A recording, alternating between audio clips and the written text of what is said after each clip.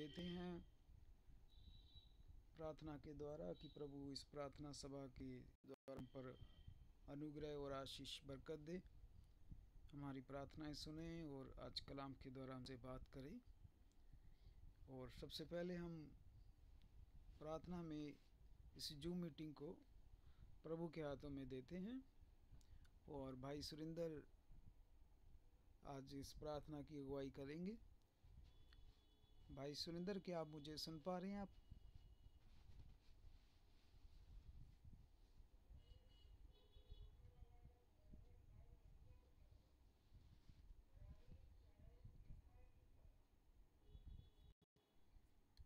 भाई सुरिंदर, क्या आप मुझे सुन पा रहे हैं? आप? Yes brother. जी जी, प्रभु आपको आशीष दे। भाई मैनुअल के जी ब्रदर जी। हाँ, लाइट जा चुकी है और वो जैसी लाइट आती है वो गॉड ब्लेस यू। हमारे बीच में ज्वाइन करेंगे। और तब तक हम जी जी। हाँ अगुवाई करते हैं प्रभु के प्रार्थना में। आप अगुवाई करें, प्रभु हमें आशीष दे। Thank you brother. God God bless bless you. You. आमीन। आइए हम अपनी इबादत को शुरू करते हैं। हम अपने खुदावन का आह्वान करते हैं। प्रभु अपने वायदे के अनुसार हमारे बीच में पाया जाता है। अपने मनों को फाड़ कर उसके सम्मुख आते हैं और खुदावन से मांगते हैं, प्रभु हम जैसे भी हैं तेरे सामने इकट्ठा हो गए हैं। प्रभु तू हमारी हालत जानता है, हम बहुत अच्छे नहीं हैं, लेकिन तू अच्छा है प्यारे पिता। अपने हर एक बच्चे से बातचीत कर और अपने आशीष जो तू आज देना चाहता है वचन के द्वारा, प्रभु वचन की रोटी तोड़कर अपने बच्चों को दे प्यारे प्रभु। और हमारा उठना बैठना, गाना बजाना प्यारे बापा आसमानी सब तुझे भाने वाला हो सके। प्यारे मेहरबान अनुग्रहकारी जीवित दयालु सर्वशक्तिमान पिता, प्रभु यीशु मसीह के नाम में हम तेरे पास आते हैं। प्रभु हम अपने सरों को तेरी हुजूरी में झुकाते हैं। सारे आदर, इज्जत और महिमा तेरे सम्मुख तुझे चढ़ाते हैं प्यारे पिता, क्योंकि तू इसके काबिल है प्यारे प्रभु। तूने हम पर अब तक प्रभुता की है प्रभु जी, हम आपके बड़े आभारी हैं प्रभु जी। तूने हमें अंधकार की सामर्थ से छुड़ाकर प्रभु यीशु मसीह अपने प्रिय बेटे और बेटियां बनाया। तेरा हृदय से धन्यवाद करते हैं प्यारे बापा आसमानी। हम जो अंधकार में बैठे थे प्रभु, आशा रहित, ईश्वर रहित थे प्यारे पिता, तेरी नजरें हम पर इनायत हुई। हम इसके लिए बड़े आभारी हैं प्यारे पिता, बड़े आभारी हैं प्रभु जी। हमारे जन्म से लेकर अब तक तूने संभाला। तमाम इस सफर में प्रभु, जिंदगी के सफर में तूने हमें ना कभी छोड़ा ना कभी त्यागा है प्यारे पिता। अपने उस वादे के अनुसार कि मैं जगत के अंत तक सदैव तुम्हारे साथ हूँ प्रभु यीशु मसीह, हम तेरे कार्यों को अपने बीच में देखते हैं और तेरा धन्यवाद करते हैं प्रभु यीशु मसीह, तेरी उपस्थिति के लिए प्रभु, तेरी अगुवाई के लिए प्रभु, तेरे मार्गदर्शन के लिए प्यारे पिता। हम हृदय की गहराई से तेरा धन्यवाद करते हैं प्यारे पिता। धन्यवाद करते हैं आज के सुंदर दिन के लिए प्रभु, जो आपने हमारी जिंदगी में दिया, ताकि प्यारे बापा आसमानी एक गल्ला होकर प्रभु यीशु मसीह तेरे सामने प्रभु जी, तेरे बच्चे अपने हृदय को फाड़ कर प्रभु तेरे सम्मुख उपस्थित है प्यारे पिता। हमारा इकट्ठा होना प्रभु जी तुझे भाने वाला हो सके प्यारे पिता। जो भी प्यारे बाप आसमानी तेरे बच्चे अपने हृदयों में प्यारे प्रभु, जो भी अपनी बातें संजो कर लाए हैं प्रभु, तेरे सामने रखते हैं प्यारे पिता। हर एक के हृदय की बात, मनोकथा को, व्यथा को तू जानता है प्यारे पिता। हम में से जो भी कोई कमजोर हो, किसी घटी में हो, किसी परेशानी में हो प्यारे पिता, इससे पहले कि हमारे शब्द, हमारे होठ हिले प्यारे प्रभु, हम बोले प्यारे प्रभु, तो हमारे हृदय की वेदना को जानता है प्यारे पिता। तेरे सामने रखता हूँ प्रभु हर एक बच्चे को प्रभु, जो यहाँ उपस्थित है प्यारे पिता, तेरे चरणों में लेकर आता हूँ प्यारे पिता। बाप आसमानी अपने बच्चों की तू अगुवाई कर प्यारे पिता, और अपने बच्चों को अपना अनुभव से भर दे प्यारे प्रभु यीशु मसीह। प्यारे पिता, जब हम इकट्ठा होकर प्रभु जी तेरी आराधना स्तुति करते हैं, तेरी परिस्थिति करते हैं प्यारे पिता, तुझे ग्रहण योग्य हो प्यारे प्रभु। प्यारे बापा आसमानी, हम में से कोई भी कमजोर और लाचार बीमार ना हो, दुखी और परेशान ना हो प्रभु यीशु मसीह, क्योंकि जहां तू होता है वहां आनंद की भरपूरी होती है प्यारे पिता। हमारा इकट्ठा होना तुझे भाई प्रभु यीशु मसीह, हमारे इकट्ठा होना प्रभु यीशु मसीह तुझे आने वाला, तुझे स्तुति करने वाला और हमारे लाभ का कारण बन सके प्यारे पिता। बाप आसमानी, जो भी आज तेरे बच्चे गा बजा कर प्रभु प्रभु अपने होठों की स्तुति और बलिदान तेरे सम्मुख रखते हैं प्यारे पिता, तुझे ग्रहण योग्य हो प्यारे बाप आसमानी। प्यारे पिता, जो भी तेरा दास प्रभु यीशु मसीह आज तेरे वचन में से प्रभु जी हमारे लिए लेकर आता है प्यारे पिता, उसका अभिषेक कर प्रभु जी। प्यारे पिता, उसके होठ हिले प्यारे प्रभु विश्व मसीह, लेकिन तेरी मधुर वाणी को प्यारे पिता हम सुनना चाहते हैं प्रभु।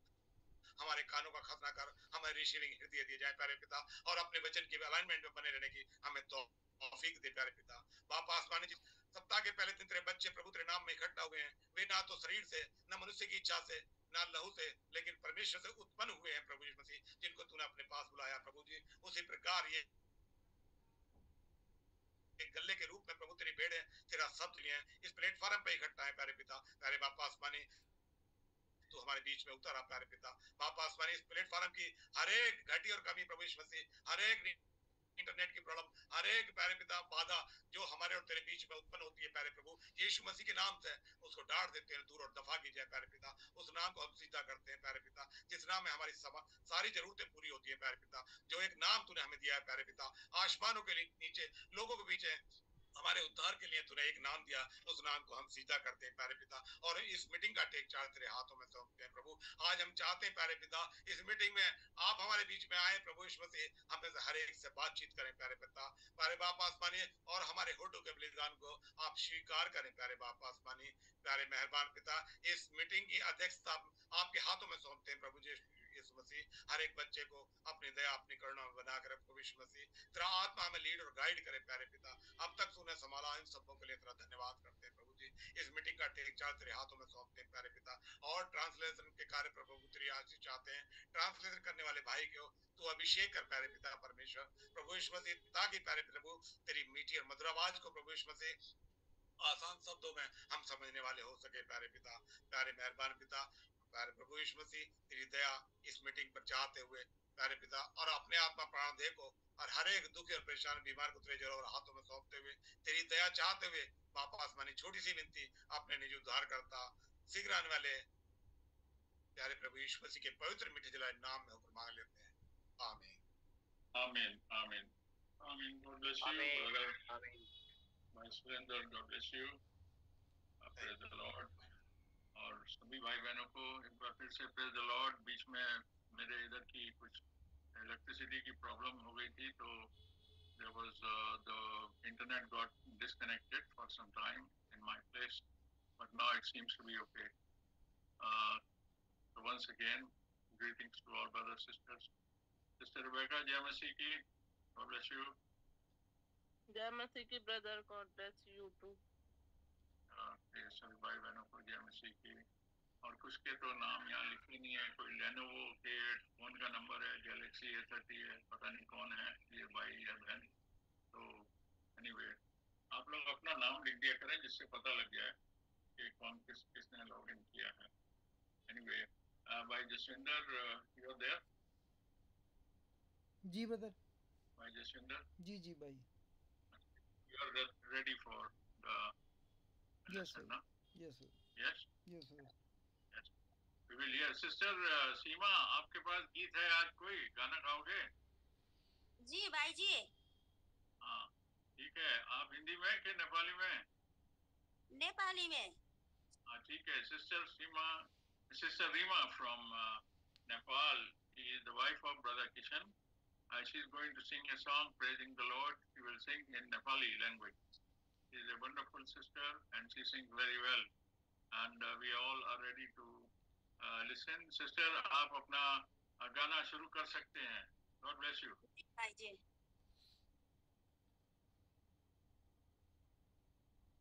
कति होला मूल्य रगत येशूको, कति होला मूल्य येशूको प्रेमको, कति होला मूल्य रगत येशूको, कति होला मूल्य येशूको प्रेमको, के चुकाउन सक्छौ यो मूल्य, तिम्रो विद्या र ज्ञान सुन र चाँदीले, तिम्रो विद्या र ज्ञानले, के चुकाउन सक्छौ यो मूल्य, तिम्रो सुन र चाँदीले, तिम्रो विद्या र ज्ञानले। पुरुषलाई हेरे तुम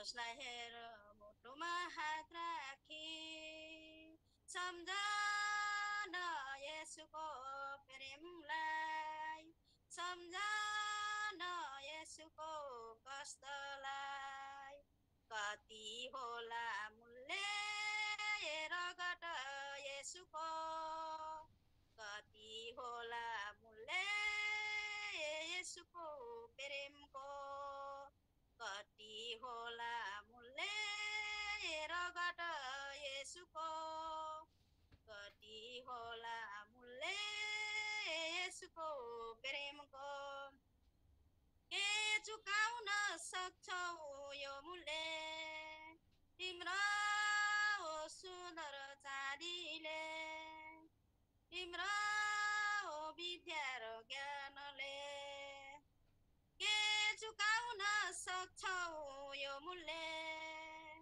तिम्रो सुन्दर चाँदीले तिम्रो विद्या र ज्ञानले आऊ सबै जाति कहाँ येशूको नामलाई उचालौ येशूको प्रेमलाई प्रचारौ आऊ सबै जाति कहाँ आऊ येशूको नामलाई उचालौ येशूको प्रेमलाई प्रचारौ कति होला मूल्य रगत येशूको कति होला मूल्य येशूको प्रेमको कति होला मूल्य रगत येशूको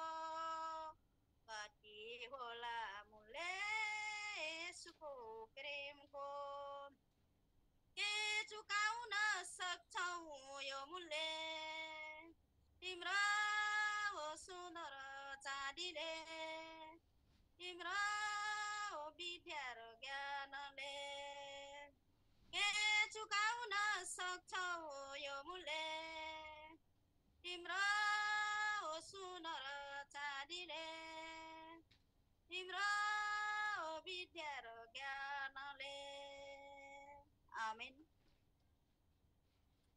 Amen. Amen. Amen. God bless you, sister. God bless you. Yes, praise the Lord, sister, for this nice song. Amen.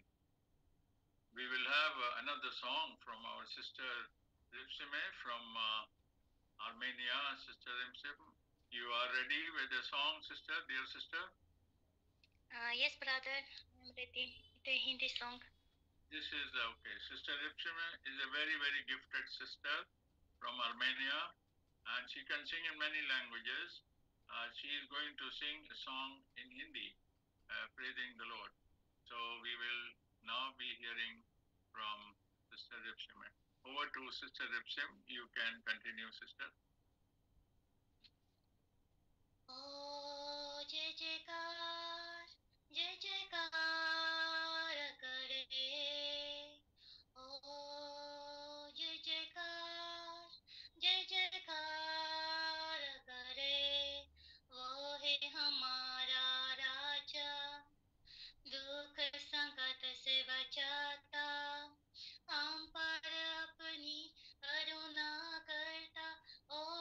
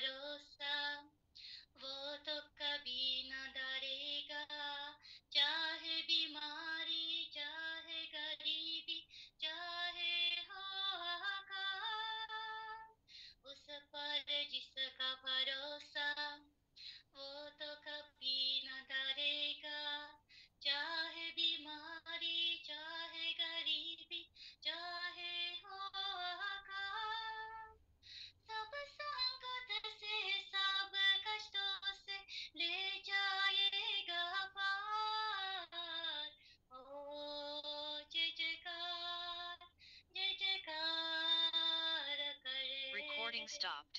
ओ जय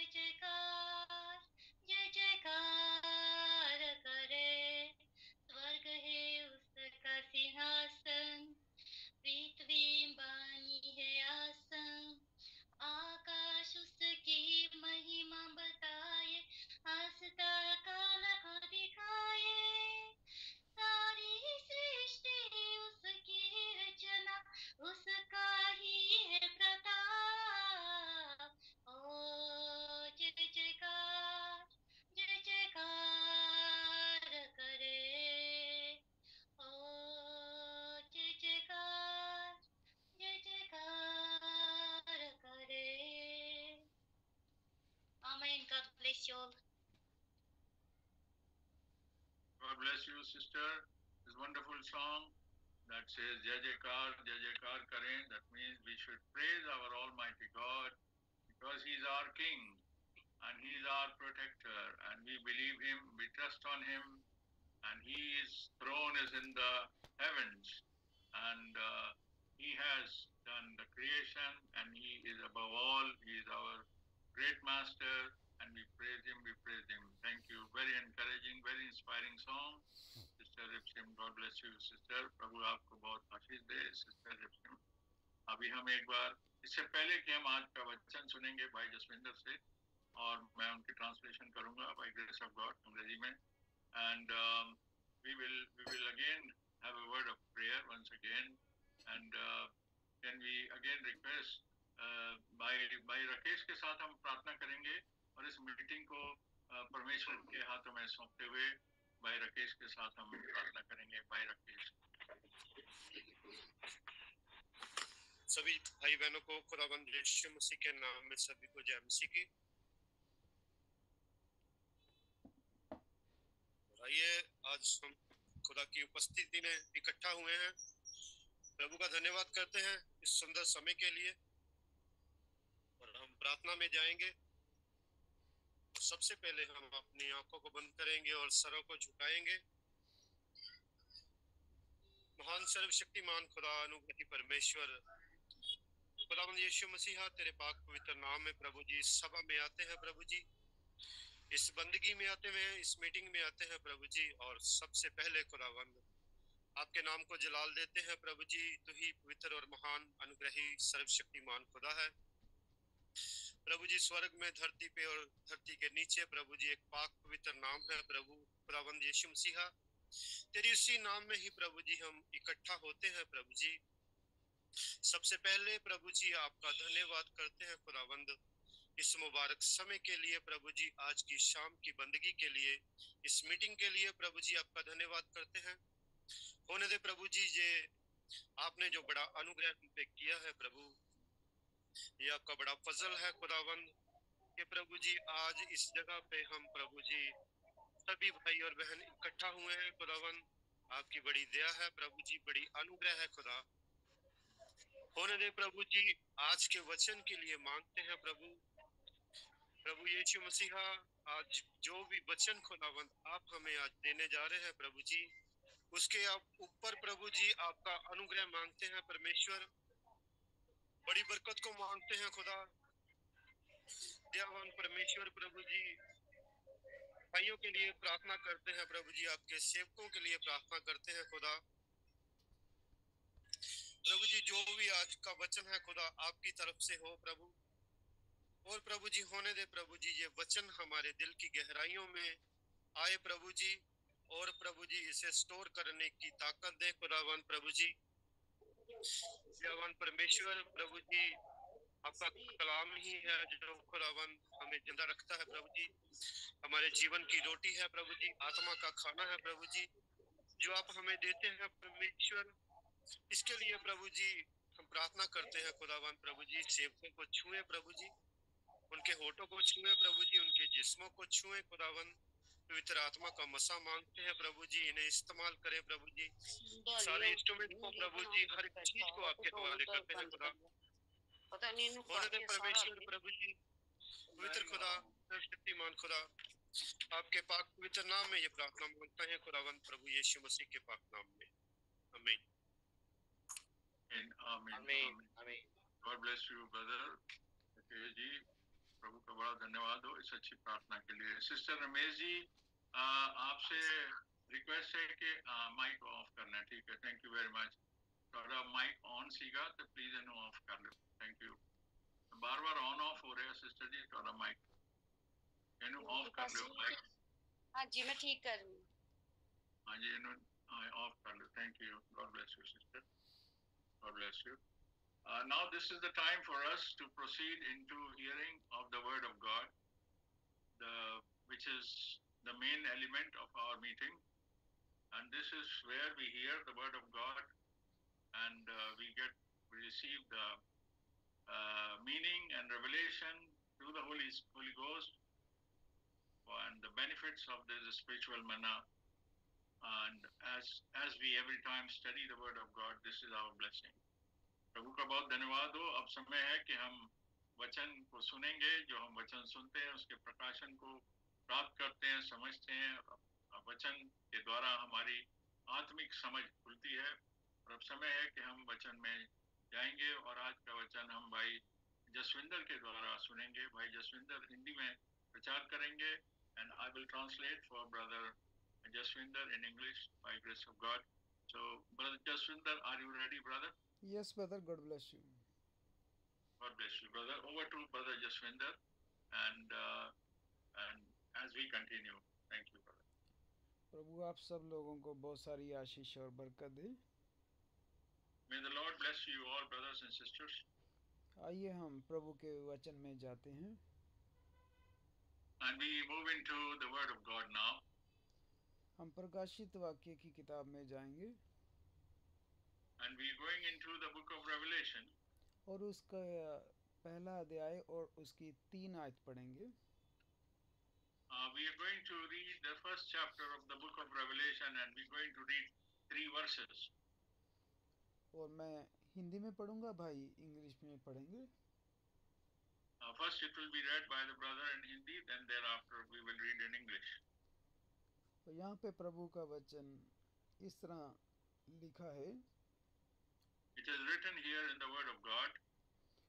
धन्य है वह जो भविष्यवाणी के वचन को पढ़ता है और वो जो सुनता है और लिखी हुई बातों को मानता है, क्योंकि समय निकट है.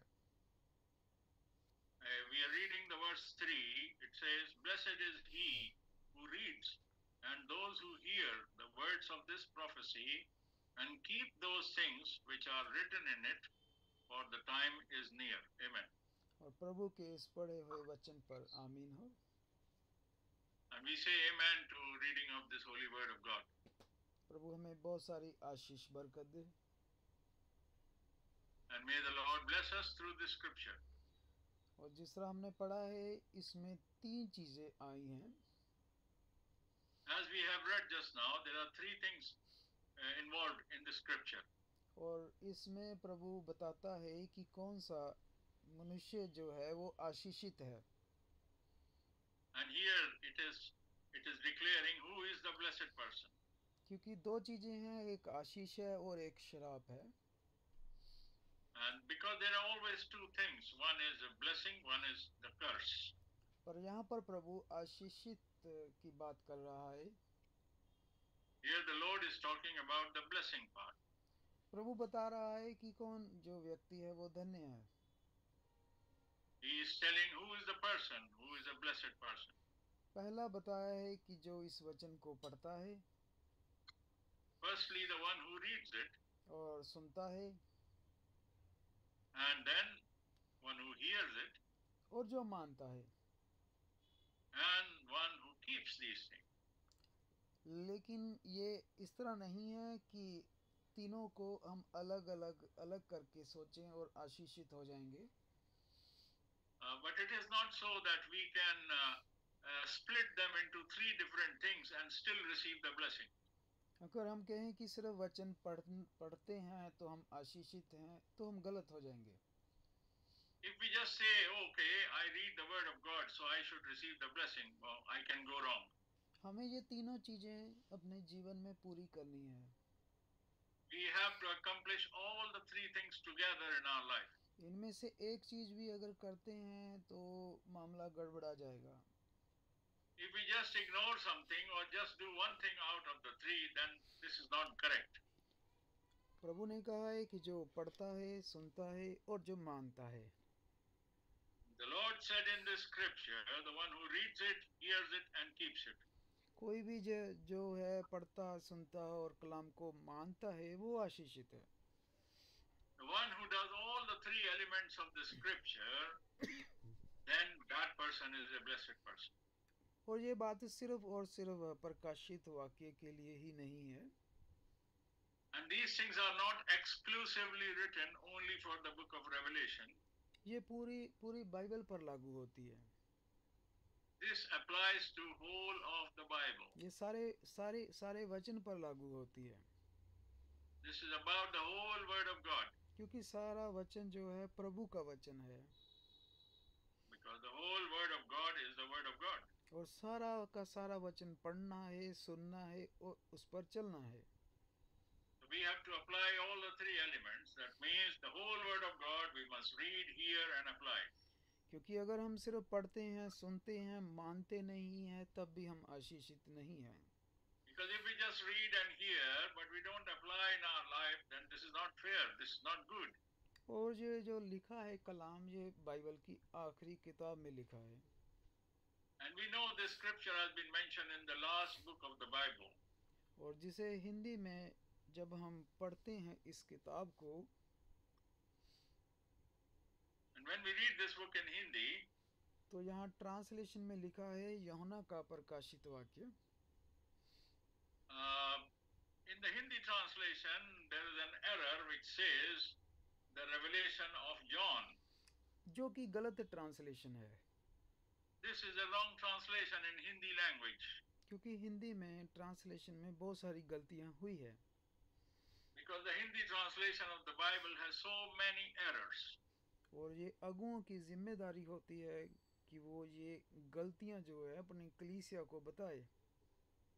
This is the responsibility of the men who preach this word of God to explain the correction to the church. नहीं तो वो भी गलती में चलते रहेंगे। Otherwise, if they are not corrected and this is not explained, then they will follow the same error which is mentioned in the translation. क्योंकि ये यूहन्ना का प्रकाश नहीं है। This is not the revelation of John. कभी किसी मनुष्य का प्रकाश नहीं हुआ। There is not a revelation that starts from a man. चाहे मूसा हो, चाहे एलिया हो, कोई भी हो, किसी भी नबी का अपना प्रकाश नहीं था। Whether it is Moses or Elijah or any other prophet, the revelation is not originated. It doesn't come from that prophet. प्रकाश हमेशा प्रभु का हुआ है। The revelation or the light always extends and originates from the Lord. इसीलिए English में इसकी translation ठीक है। That's why the English version of the translation of this book is correct. और जो आगे हिंदी में पहली आयत में लिखा है वो भी ठीक लिखा फिर। And then whatever is written in the Hindi version in the first verse, that is correct. और यहाँ पे लिखा है यीशु मसीह का प्रकाशित वाक्य। So there it says the revelation of Jesus Christ. तो ट्रांसलेशन में किताब का नाम गलत ट्रांसलेट कर दिया, लेकिन आगे उन्होंने सही ट्रांसलेट किया है। The title of this book was wrongly translated in Hindi version, but in the actual verse, this was correctly translated. और हमें प्रभु हर गलतियों में से निकालता है। The Lord brings us out from all the errors and wrongs. और यही है जो दुल्हन का सुधार हो रहा है। And this is the way the bride of Christ is being corrected. और ये पवित्र बाइबल की आखिरी किताब है। This book of Revelation is the last book of the Holy Bible. जो कि संत यूहन्ना के द्वारा पतमुस टापू पे लिखी गई है। This was written by Saint John while he was in exile in the Isle of Patmos. और तकरीबन 95 और 96 एडी में यूहन्ना वहाँ 2 साल के करीब रहा। And this was approximately written by him while he was there in almost in AD 95 or 96.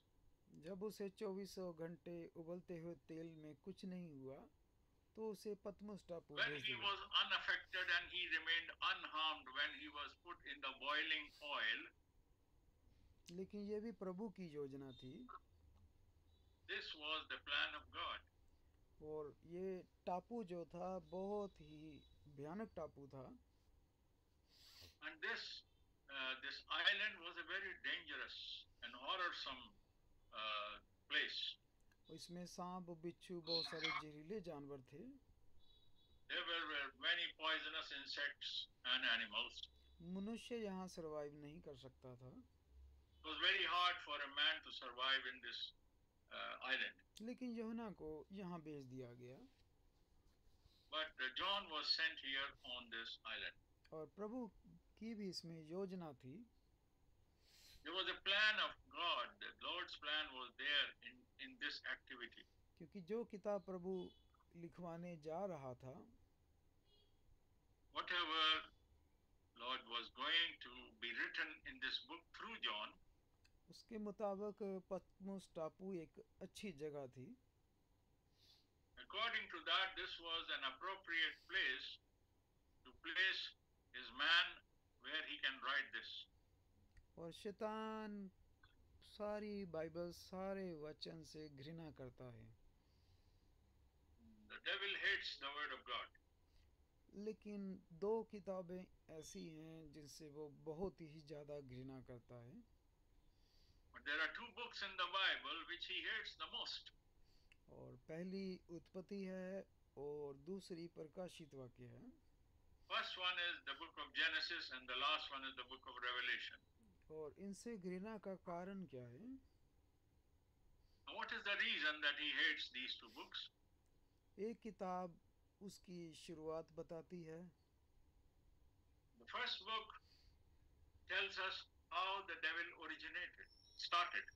और आखिरी किताब उसका अंत बताती है। And the last book tells about its culmination and the end of devil. पहली किताब बताती है कि वो किस तरह बाग अदन में फिर मनुष्य जाति में घुस आया।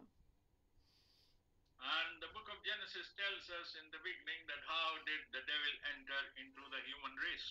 और आखिरी किताब बताती है कि किस तरह वो हमेशा के लिए खत्म कर दिया जाएगा। And the last book of Revelation, which is the book of Revelation, it tells us how he will be finished and destroyed once for all. और इसीलिए इन किताबों को वो समझ में नहीं आने देता। That's the reason the devil does not allow us to understand and receive the revelation of these two important books. जब आप विरोधी शैतान का सब कुछ जानते होते हैं तो वो विरोधी आपसे डरता है। Now when you know your opponent, your enemy, when you know everything about that enemy, then that enemy is scared of you, is afraid of you. जब एक मसीह के ऊपर ये किताबें खुल जाती है तो शैतान को पता When है these books are revealed, then the devil is exposed. तो वो शैतान से डरना बंद कर देता है। Now this devil, if we don't know these books, then the devil will not be scared. इसीलिए शैतान नहीं चाहता कि कोई ये किताबें समझे। That is the reason devil doesn't like and doesn't want that we should understand the revelation of these two books. इसीलिए वो हमेशा इन दोनों किताबों में गड़बड़ियां करता है। That's the reason he spreads and preaches confusion through these two books. लेकिन जब किसी का भाई बहन की तौबा बिल्कुल सच्ची हृदय से होती है, When a person, when a man of God, when a believer repents correctly through their heart, और उसने सच्चा बपतिस्मा लिया होता है, and that person has taken the true baptism as per the Bible, जब जल और आत्मा से वो जन्म लेता है, when he is born of the Spirit and the water, तो प्रभु वादे के मुताबिक पवित्र आत्मा देता है। then according to the promise and obedience, the Lord releases the Holy Ghost on that person.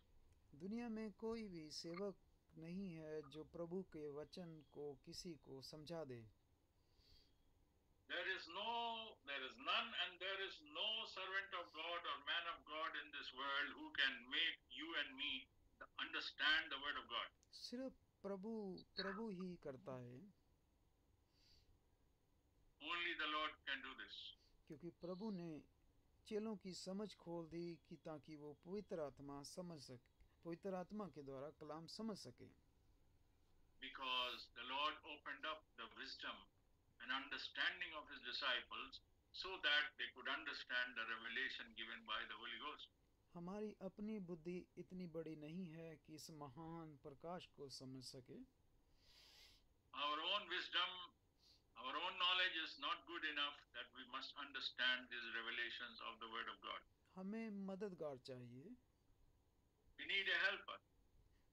सबसे बड़ा मददगार है जिसने ये पवित्र शास्त्र लिखवाया है। The only helper that we have is a very superior helper, the one who has got this holy Bible written.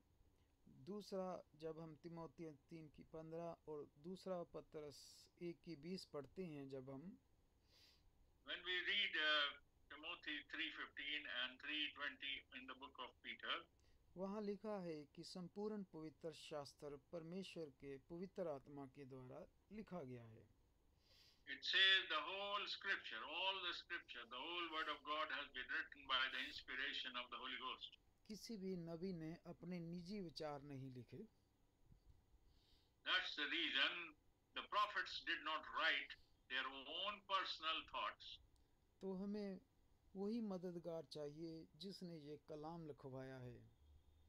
We need the same Holy Ghost, the same helper, the same guide who made this written word of God for us. और प्रभु ने यूहन्ना की अंजील में 14 में ये वादा किया। And the Lord said in the John chapter 14, कि मैं तुम्हें कभी भी अनाथ नहीं छोड़ूंगा। I will not leave you alone.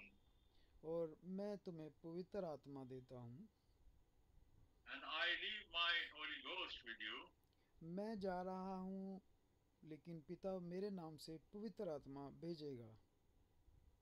And the Lord said that I am going, but the Father will send the helper, the Holy Ghost, in my name. प्रभु कहता है कि वो तुम्हारी अगुवाई करेगा।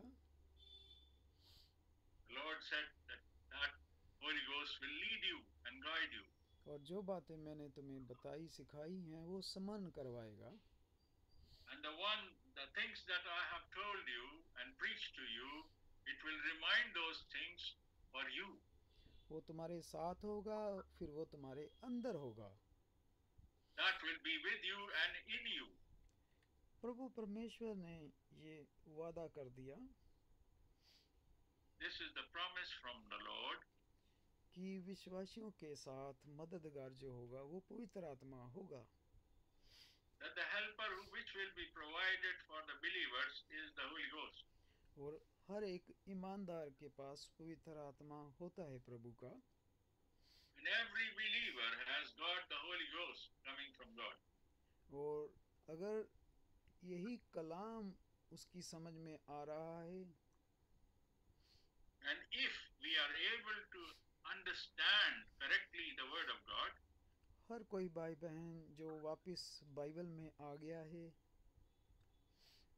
and the one who has come back to the Bible, और वचन को अपने जीवन में वो लागू कर रहा है, and he or she is applying the word of God in their own life, तो ये पवित्र आत्मा ही है जो उसे करवा रहा है। this is none other than except the Holy Ghost. Only Holy Ghost is helping him to get this.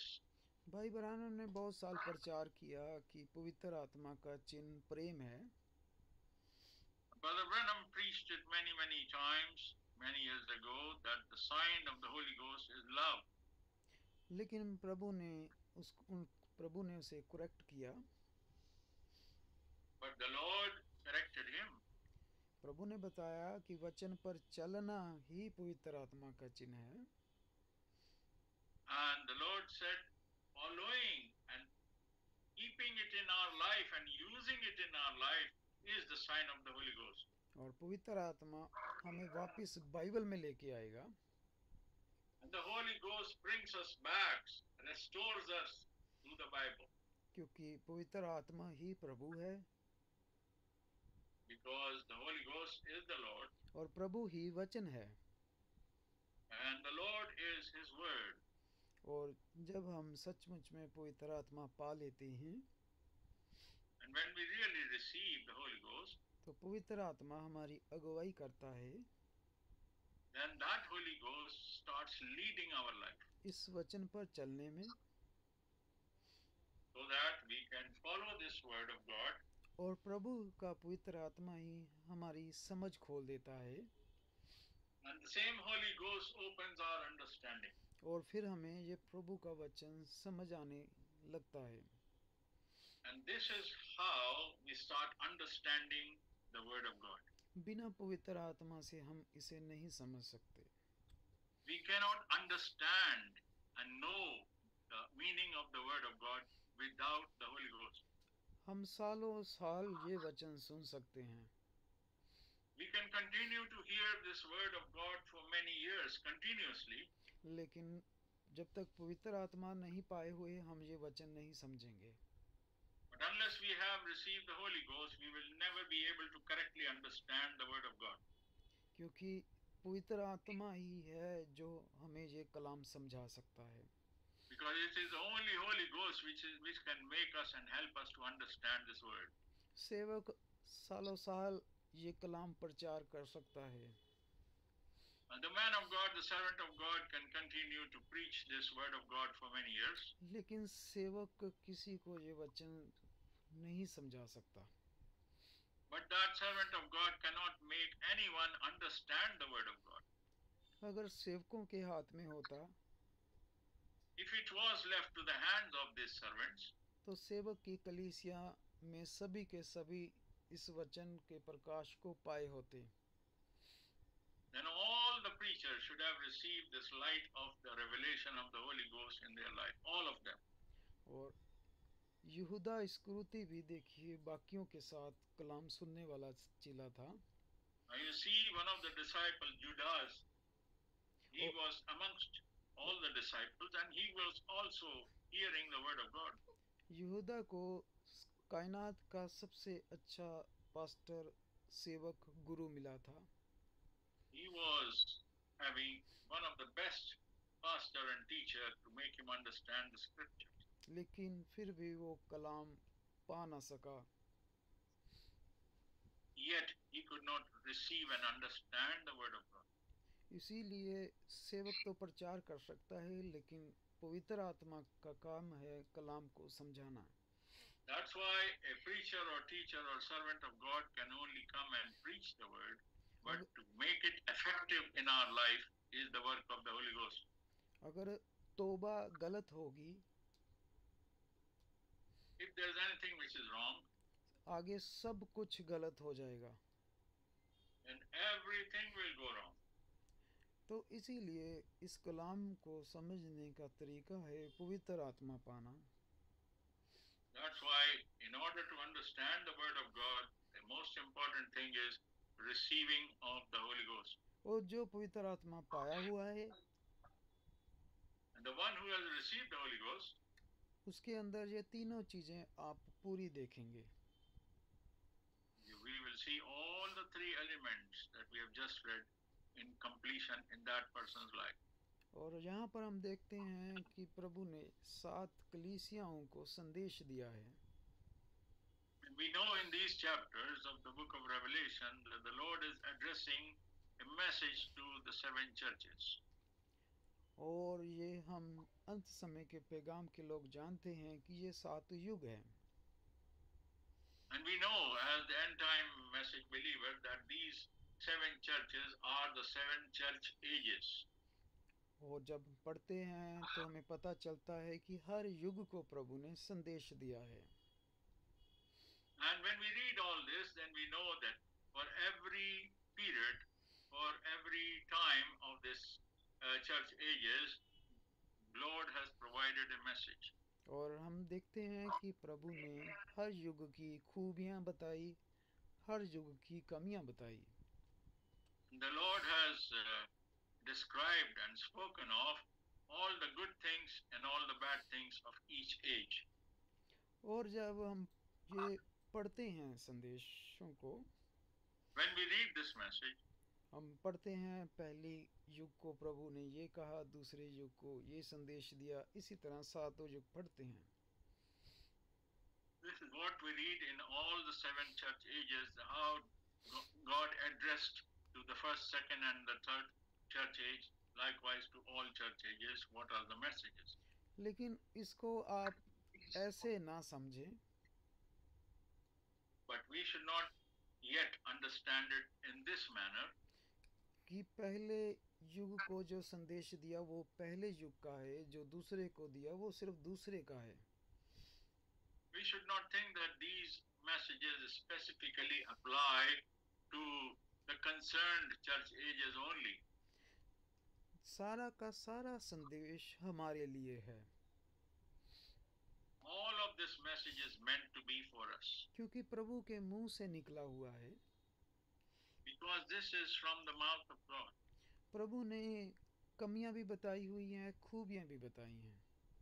Lord has appreciated the good things and also criticized the bad things. और इसीलिए प्रभु के मुख से निकला हुआ वचन हमारे लिए है.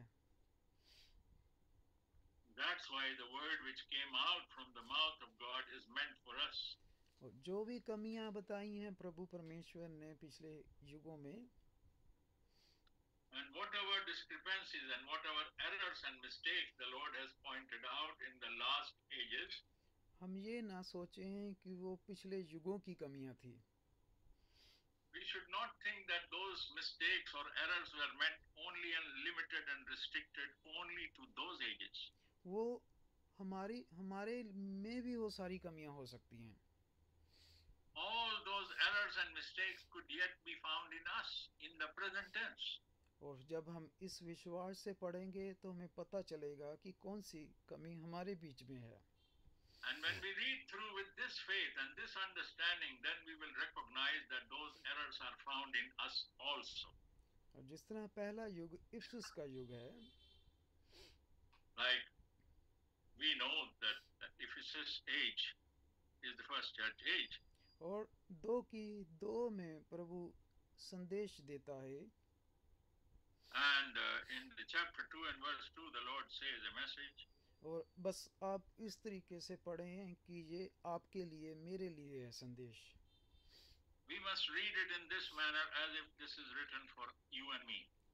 और यहाँ प्रभु कहता है कि मैं तेरे काम को, तेरी परिश्रम को, तेरे धीरज को जानता हूँ.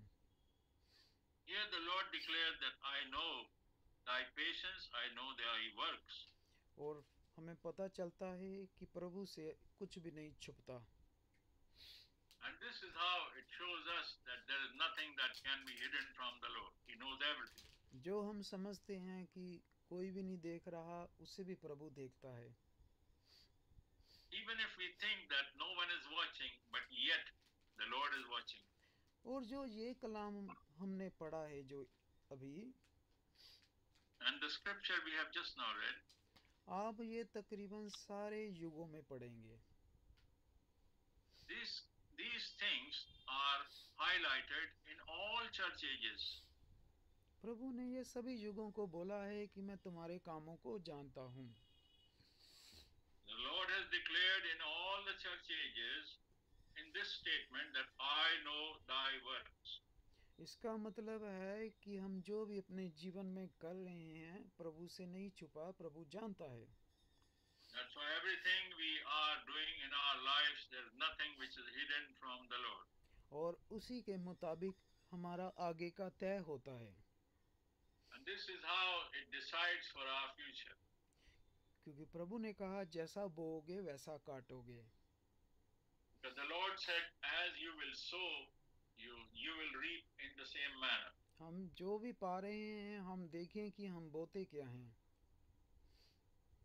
Now, whatever we are receiving on day-to-day life, we have to think and meditate and find out what did we sow. क्योंकि प्रभु परमेश्वर ने जो भी हमने दिया है वही देगा हमें. Because the Lord will provide us in the same measure as we have given. और हम कांटे बीज के बादाम नहीं पा सकते. And we cannot extract a good return, a good fruit from a bitter seed. और प्रभु ने कहा है हर एक अच्छा पेड़ जो है अच्छा ही फल लाएगा. And every good tree or every good plant will yield and will provide a good fruit. अगर हमारे जीवन में ब्लेसिंग अनुग्रह नहीं है, And if there is no blessing in our life, तो आइए हम देखें कि कहाँ पर गड़बड़ हो गई. now we have to examine and see where did it go wrong that we don't receive blessing. क्या प्रभु पक्षपात करता है Is the Lord favoring the people? कि किसी को बढ़ा देता है, किसी को गिरा देता है? He offers someone a big gift and someone a smaller one. क्या बाइबल में ये किस्मत लकवड़ है? Does the Bible talk about the fortune and the good luck and bad luck? Does the Bible say about these things? क्या प्रभु की किसी के साथ जाति दुश्मनी है निजी? Or has the Lord got a personal enmity with a particular group or with particular people? नहीं, यहाँ पर हम जो भी काम कर रहे हैं प्रभु सब जानता है. It is not so. Whatever we do on this earth, the Lord knows everything. इसीलिए हमें उसके मुताबिक ही मिलता है. That's the reason we receive the return, we receive the fruit और based on what we have sown. ये बात प्रभु ने बार बार बोली है सभी को. Lord has said this in all ages to all many, many times. और ये सातों के सातों युग हमारे अन्य जातियों के संदेश हैं. And these 7 church ages, or these ages for the 7 churches, belong to the material addressed to the Gentiles. और हम जो भी करते हैं याद रखें प्रभु देखता है. Whatever we are doing, we must remember the Lord is watching. और हमें ये खुद पता होना चाहिए कि इस बात से प्रभु खुश हो रहा है कि प्रभु क्रोधी हो रहा है.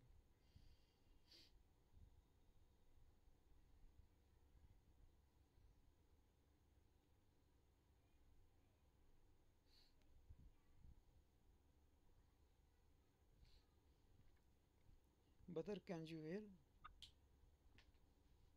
Yes, brother, just 1 minute. It's okay. It's okay. Lost the contact for a minute. Can you repeat the last sentence? प्रभु परमेश्वर के सामने हम जो भी करते हैं प्रभु सब देखता है. The Lord is watching everything, whatever we are doing. अगर हम कुछ ऐसा कर रहे हैं जिससे वो क्रोधी होता है, If we are doing something that makes him angry, तो वो फिर शराब लेके आएगा. then it will bring curse upon us. अगर हम प्रभु को खुश करते हैं, If we make him happy and he is pleased with us, तो बरकत लेके आएगा. then it will bring blessing for us. किसी मनुष्य के हाथ में नहीं है आपको शराब देना और आशीष देना. This is not into a man's hand to bless you or to curse you. शराब और स्वर्ग दोनों स्वर्ग से आते हैं. The curse and the blessing, both things are released from heaven. दोनों ही चीजें हमने स्वर्ग से लेते हैं प्रभु से.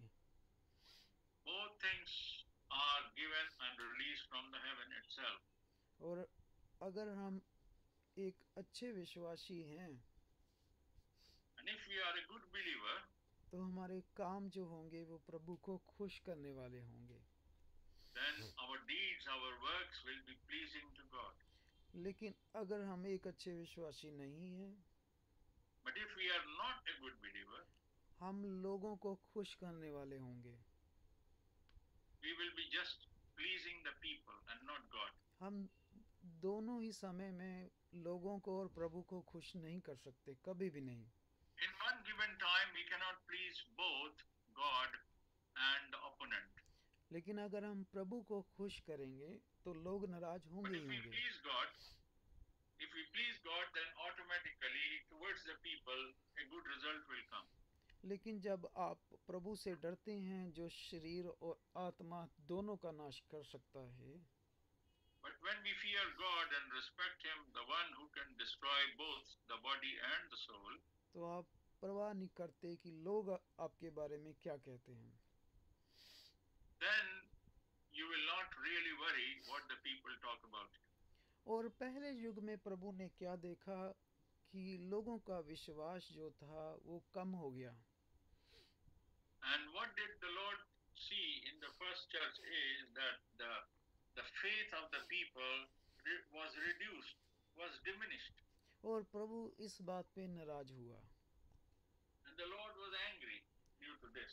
हमारा भी अगर विश्वास कम होगा तो वो प्रभु को नाराज करने वाला कार्य है. If our faith becomes weak and feeble, then it will not make the Lord happy. 4 आयत में आप पढ़ सकते हैं. We can read in the 4th verse. प्रभु कहता है कि मैंने तेरे विरुद्ध ये कहना है. And the Lord says that I have something against you. जो प्रभु है वो कॉम्प्रोमाइज नहीं करता. The Lord does not compromise at all. ना ही प्रभु बटरिंग करता है.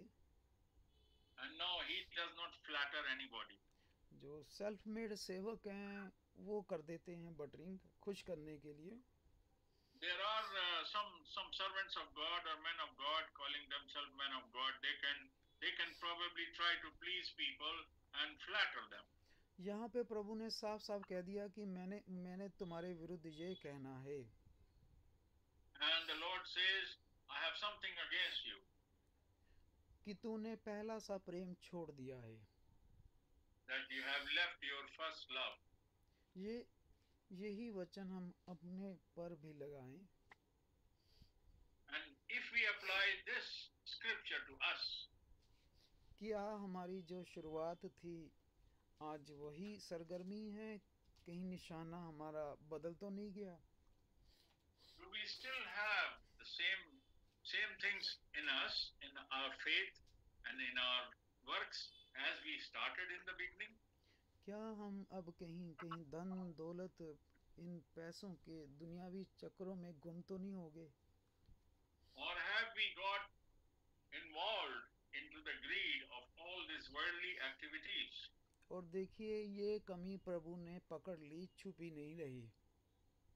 And now we can see that this weakness the Lord came to know, and this was not hidden from Him. और 5 आयत में प्रभु कहता है कि याद कर कि तू कहाँ से गिरा था. And the Lord says in the 5th verse, just realize where you were and how did you fall. प्रभु यहाँ कह रहा है कि याद करो कि तुम कहाँ गिरे थे और मैंने तुम्हें वहाँ निकाला था. The Lord is asking us to realize where did we fall, how many places we had fallen down, and the Lord has raised us up, the Lord has pulled us up. हम सभी अपने उन पुराने दिनों को याद करें जब हमारे दिन बहुत भयंकर बुरे थे. Let us remember those days in our life when we had miserable days. और याद करें कैसे प्रभु ने हमें उन बुरे दिनों से निकाला था. Let us remember and realize how did God revive and took us out from those miserable days. प्रभु कहता उसे उन दिनों को याद कर और मन फिरा ले. Lord says, repent, remember those days and turn away and repent. और जो तू शुरुआती दिनों में सरगर्म था पहले के समान हो जा दोबारा. And you, as you were warm and energetic in the beginning, become the same now again. सलाह प्रभु दे रहा है अपने लोगों को बचने की. The Lord is advising and counseling His people how to be saved. और यहाँ पर भी फिर 2 तरह के हम होते हैं व्यक्ति. And here again we see here आज्ञाकारी और अनाज्ञाकारी. there are another 2 things, obedient and disobedient. और प्रभु की डांट सुनकर हम फिर अपने आप को संभाल कर हम तौबा करके वापस वचन में आ जाते हैं। And when the Lord corrects us, then we repent and we come back to our original condition. और कुछ होते हैं जो लगातार वही गलती दोहराते रहते हैं। There are some who continue to remain in the same error and do not repent. फिर प्रभु कहता है कि मैं तुम्हारा दीवट जो है अपने सामने से हटा दूंगा। And the Lord says, I will remove that light, that candle from my presence. फिर एक दिन समय आता है कि प्रभु परमेश्वर फिर हमें अपने अनुग्रह से दूर कर देता है। And there comes a time when the Lord removes us from the presence of His grace. और इसी तरह अगली युग में भी प्रभु ने कमियां देखी। Likewise, in the next church age also the Lord saw some of the mistakes and shortcomings. लेकिन अगले युग में प्रभु ने देखा कि उस कलीसिया पर प्रभु के कारण बहुत जुल्म हुए। But then in the next church age he saw that there were many wrongdoings because of that church. जब विश्वासियों ने अच्छे काम किए तो प्रभु ने उनकी प्रशंसा भी की है। When the believers did good works, the Lord never missed out and He appreciated them. और यहाँ से हमें प्रभु के स्वभाव का पता चलता है। This is how we know the nature of God. अगर हम प्रभु के साथ सही हैं तो प्रभु तारीफ करता है। If we stand good with the Lord always appreciates. और 2:9 में देखिए प्रभु कहता है मैं तेरे दुखों और क्लेशों को जानता हूँ। And in the book of Revelation chapter 2 and verse 9 he says, I know your sorrows and your problem. और प्रभु कहता है कि जो अपने आप को यहूदी बने बैठे हैं है शैतान के लोग, उनकी निंदा को भी जानता हूँ। And he says, I know about those people, those who call themselves knowing the law and are Jews, and they have a different attitude. I know them as well. अगर प्रभु के नाम की खातिर हमने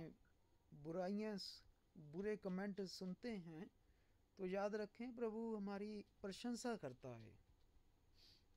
But if we are tortured and if we are put into sorrow because of our Lord, then the Lord appreciates us. और प्रभु यहाँ देखिए हमें सामर्थ ताकत देता है, कहता प्राण देने तक विश्वासी रहे। And here the Lord is encouraging us and He says, remain faithful until death. और फिर मैं तुम्हें जीवन का मुकुट दूंगा। आमीन। Then I will give you the crown of life. जो भी मेरे बहन भाई इन बुराइयों से जय पाएंगे, प्रभु से वो आशीष पाएंगे, मुकुट पाएंगे। देखिए All my brothers and sisters, those who will relieve themselves from these errors and sin, they will be rewarded by the Lord.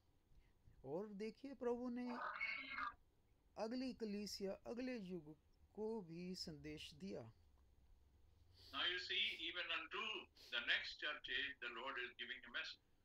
और प्रभु ने 13 आयत में बोला कि मैं जानता हूँ कि जहाँ तू रहता है वहाँ शैतान का सिंहासन है। And he says in the 13th verse, I know your works, and where you dwell, there Satan's throne is. हम चारों तरफ शैतानी लोगों से अगर घिरे हुए हैं तो याद रखें प्रभु जानता है। We have to appreciate this, that the Lord knows that we are surrounded by the devilish people. और हम यही देख रहे हैं कि कुछ भी प्रभु से छिपा नहीं रहता। We know this, there's nothing that is hidden from the Lord. प्रभु ने यहाँ देखिए मेंशन किया है कि तू शैतान के सिंहासन के बीच में फंसा हुआ है, रह रहा है। The Lord knows that we are stuck in the middle of the throne of devil. इतने बुरे हालातों में भी प्रभु ने प्रशंसा की कि तू विश्वास से नहीं हटा, इतने बुरे हालातों में भी। Even in this odd circumstances, the Lord appreciated and tells us that you have stayed in the faith. लेकिन प्रभु ने फिर आगे कमी भी बताई कि जो कमी पाई गई. But the Lord again highlights and points out even the mistakes when they are found. 14 आयत में प्रभु कहता है, मुझे तेरे विरुद्ध कुछ बातें कहनी है. After having appreciated them in the 13th verse, in the 14th verse it says, I have few things against you. यही प्रभु है, हमारी कमियां भी बताता है, हमारे अच्छा कुछ करते हैं उसके भी बारे में बताता है प्रभु. The same Lord tells us about our good things and our wrong things also. प्रभु ने कहा, तुम में ऐसे भी विश्वासी बने हुए हैं जो बिलाम की शिक्षा को मानते हैं. He says that there are some amongst you who hold the doctrine of Balaam. क्या इस तरह ईमान वाले लोग बच पाए? प्रभु से नहीं बच पाए. No one can escape from the observation of God. अगर कोई भी कहे मैं विश्वासी हूँ और बिलाम की शिक्षाओं को भी माने, प्रभु से छुपा हुआ नहीं रह सकता. It cannot be hidden from the Lord. If we say we are believers and we follow the teaching of Balaam, then it cannot be hidden from the Lord. He knows it. अब इससे आप सभी समझ जाएं कि हमारा अगर हृदय में कुछ भी कपट है तो वो छिपेगा नहीं प्रभु से. Now we must know it clearly. If there's anything, any crooked thing, any hatred in our heart, then the Lord will know it surely. इसीलिए हमें अपना जीवन साफ सुथरा, निंदा चुगलाई बुराई से दूर प्रभु के वचन में जीना है. That's why we must live our life with the word of God, away from such things. और हमने हर एक उस बुरी चीज से दूर रहना है जिसे प्रभु कहता है. And we must be refraining ourselves, detaching ourselves, keeping ourselves away from those things about which the Lord is highlighting here. हर तरीके से बहस से, और जो कि धन का लालच सबसे ज़्यादा बड़ा फंदा है हमेशा से शैतान का, इनसे दूर बच के रहना. We know the greatest hook, the greatest noose that the devil will put around us is the greed of money. जब हम प्रभु के साथ सही हैं, प्रभु किसी चीज की कमी नहीं रखता अपने बच्चों को. When we are right with the God, when we are right in the relationship with our Lord, then we will not be deprived of anything. इसी तरह जब हम फिर आगे बढ़ते हैं तो प्रभु 19 आयत में As we see further in this chapter, तो यहाँ पर फिर देखें आप, प्रभु परमेश्वर ने प्रशंसा की है इस ईमानदार विश्वासियों की. in the 19th verse again he says, I know your works. और प्रभु कहता है, मैं तेरे कामों को, विश्वास को, धीरज को जानता हूँ. The Lord says, I know your love, I know your patience, and I can appreciate this. और प्रभु कहता है, ये भी तेरे काम जो है पिछले कामों से पहले से बढ़कर हैं अब. Now he says, now he's appreciating because he can know that he says, now these are higher, these are larger, these are more than the mistakes that you had, so you are being appreciated. हमने वो भी पढ़ा जिनके काम कम हो गए, विश्वास ठंडा हो गया. हमने अब ये भी पढ़ा कि जिनका विश्वास बढ़ा. We have seen the situation where the faith of the believers had turned cold, but now we have just now read where the Lord is appreciating that he can see it is growing. प्रभु ने देखिए सारा mention किया, बताया. Lord has mentioned everything about us. लेकिन प्रभु ने इस कलीसिया में भी कमियां बता दी जो विश्वासियों में थी. But again, while the Lord is appreciating all the good things in the church, he is also highlighting those mistakes which were found in the believers. कि तू अपने बीच में उस स्त्री जिजबल को रहने देता है जिसे प्रभु पसंद नहीं करता. And that error is that he is highlighting that the woman Jezebel is also amongst you, and the Lord doesn't like it. प्रभु ने कहा है कि मैं तुम में से हर एक को उसके कामों के अनुसार बदला दूंगा। The Lord says, I will pay you, I will reward you, each one of you, according to their works. इसीलिए हम जो भी पा रहे हैं, हम पिछला देखें हमने किया क्या है, जो भी अब पा रहे हैं। That is why whatever we are receiving today, let us review what are we getting today in lieu of, in place of what we did. अगर कांटे उग रहे हैं तो पीछे देखें कि हमने बोया क्या था। If we have thorns coming up in our field, in our life, then we must realize what did we sow in the ground. अगर हम फल पा रहे हैं तो वो भी याद करें कि पीछे हमने अच्छा बीज बोया था। If we are getting good rewards, good fruits, then we must appreciate that we had sown a good seed. और इसी तरह 3 की आप 1 में आए। When we come to chapter 3 and verse 1 in Revelation, प्रभु कहता है कि मैं जानता हूँ तेरे कामों को, तू अपने आप को जीवता कहलाता है पर मरा हुआ है। देखिए आप। when he says, I know thy works, that you have a name, and you say you are alive, but you are dead. जे इस तरह है कि कलाम से कोसों दूर रहते हैं और हम कहें हम ईमानदार विश्वासी हैं। This is the situation which says as if we say that we are very strong believers, but we stay away from the word of God. प्रभु कहता है तू अपने आप को जीवता कहता है परंतु मरा हुआ है तू। The Lord says you are declaring yourself to be alive, but I am saying you are dead.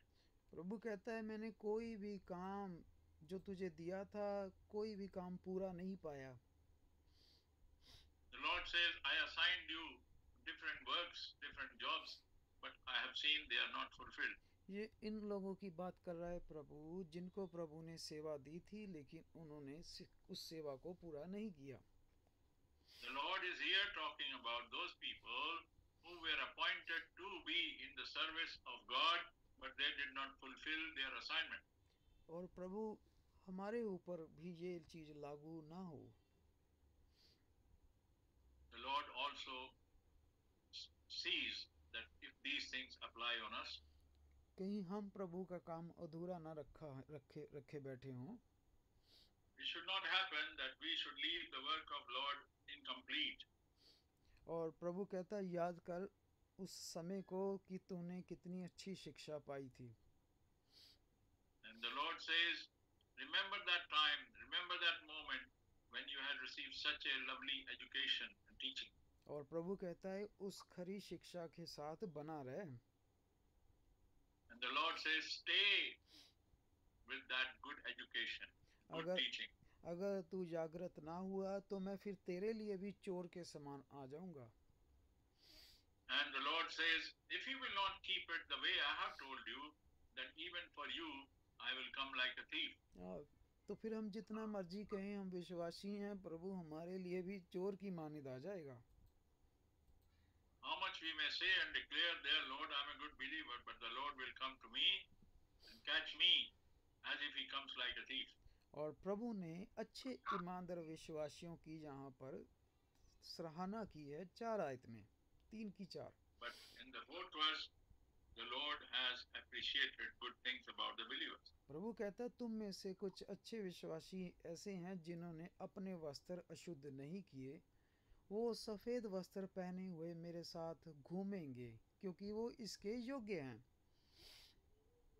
And he says in the 4th verse, I have few names who have not defiled their garments, and they shall walk with me in white, for they are worthy. प्रभु ने सच्चे विश्वासियों की तारीफ की है यहाँ। The Lord has appreciated good believers. और इसके बाद जब आगे फिलदिल्फिया के हम देखते हैं, युग को संदेश देता है प्रभु अगला। Now when we see that he is addressing his message to the church of Laodicea, और यहाँ पर जब हम 7 आयत से आगे पढ़ते हैं, कितना आशीषित वचन है ये देखिए। now we see this scripture here.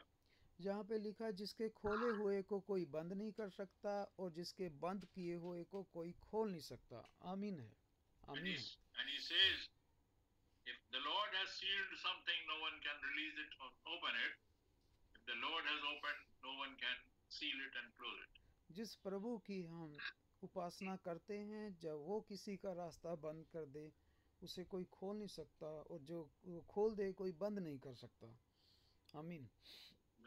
The Lord that we follow and worship, if he closes an opportunity or the door for someone, no one can open it. But if he opens it for someone, no one can close it. और प्रभु ने इस युग के विश्वासियों की खूबी बताई। And he even told the good things about this generation, this age. प्रभु ने कहा कि तुम्हारी सामर्थ्य तो थोड़ी सी ही थी। And the Lord said that your effort was very little. हालात बहुत ही मुश्किल थे। Your situations were very difficult.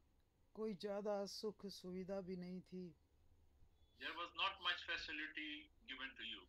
और इन विश्वासियों ने बुरे हालातों में भी प्रभु के वचन का पालन किया। But even in the odd circumstances and situations, these believers remained faithful and they pleased God, they appreciated God. और प्रभु ने इन लोगों के लिए कहा कि मैंने तुम्हारे लिए एक द्वार खोल रखा है जिसे कोई बंद नहीं कर सकता। आमीन है। And the Lord says here that I have kept a door open for you which no one can close. अब आपने पढ़ा होगा कि उस समय में जिन विश्वासियों के हालात कितने बुरे थे, लेकिन फिर भी वो ईमानदार रहे। Now we can see in those ages, in that period, even though the believers had such odd and difficult time, but still they remained faithful. और प्रभु ने देखिए उनके साथ कितना सुंदर वादा किया। And the Lord says that the Lord has done such a beautiful promise for them. और प्रभु ने कहा कि मैंने तुम्हारे लिए एक द्वार खोल के रखा आशीष का जिसे कोई भी बंद नहीं कर सकता। And the Lord says, I have opened a gateway for you full of blessings which no one can close. क्योंकि बुरे समय में भी तुम लोगों ने मेरे वचन का पालन किया। Because even in the odd days and difficult times, you have still remained faithful and obeyed my word. और प्रभु ने कहा कि जो लोग शैतान अपने आप को विश्वासी बन के बैठे हुए हैं, उनको भी मैं तुम्हारे वश में कर दूंगा। And the Lord says, even those who are showing that they are faithful but they are not, even to them I will put them under you. जिससे वो जान लेंगे कि मैं तुझसे प्रेम रखता हूँ। By this they will know that you belong to me and I love you.